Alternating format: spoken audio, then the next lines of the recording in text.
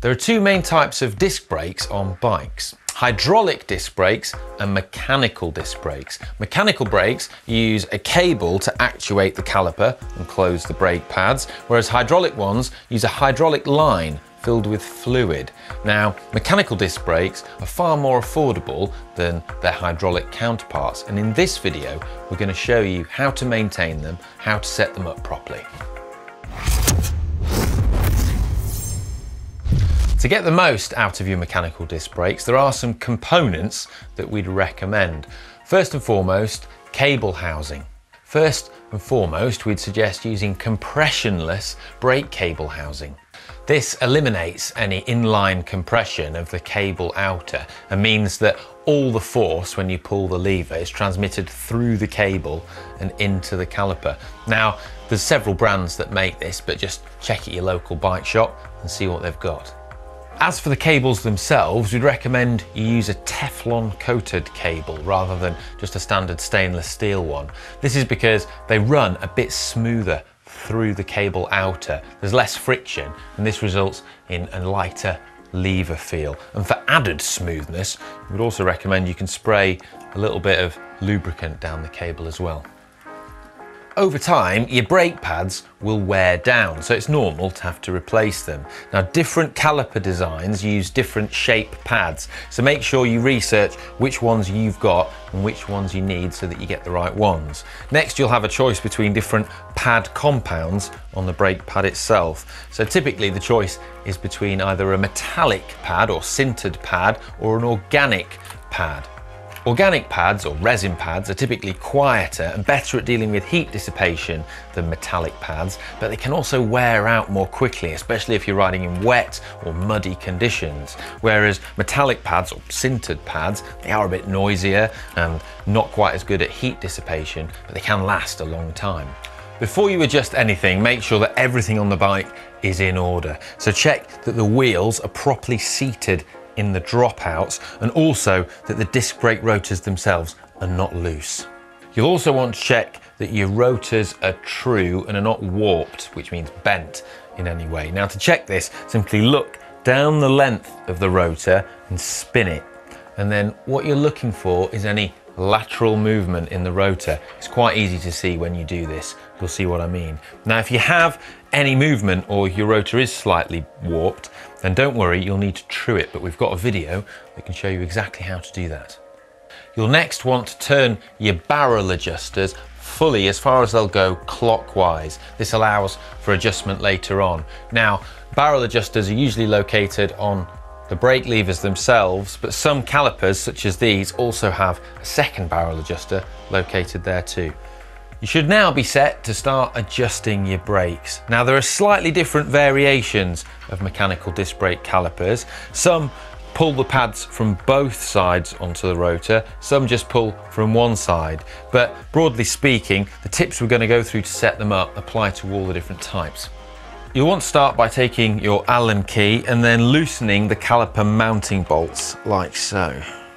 Now remember, when using an Allen key like this, if it's got two ends, you'll want to use the squared end whenever you're putting a lot of force through the Allen key and not the rounded edge. That's for just light adjustment. If you use that and put a lot of force through it, you can round out your bolts.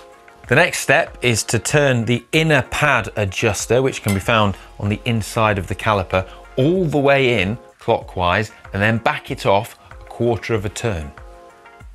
Next, you want to depress the brake lever, and what this does is, now with all the bolts loosened off, it allows you to naturally center the caliper over the brake rotor itself. Now, with the brake lever depressed, you want to tighten the caliper in the optimum position. So do the mounting bolts back up again until they're snug. After you've aligned the caliper, you'll want to back off the pad adjustment bolt another quarter of a turn, or maybe just a little bit more until it's no longer catching. The next thing we're going to look at is lever position and also the lever throw. Now, this applies to both flat bar bikes like we've got here, but also drop bar bikes too.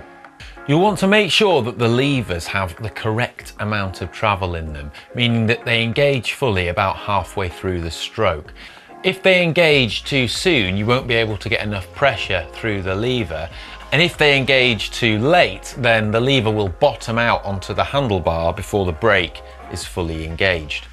If you need the pads to engage earlier, you can adjust them by dialing in the pad adjuster on the caliper.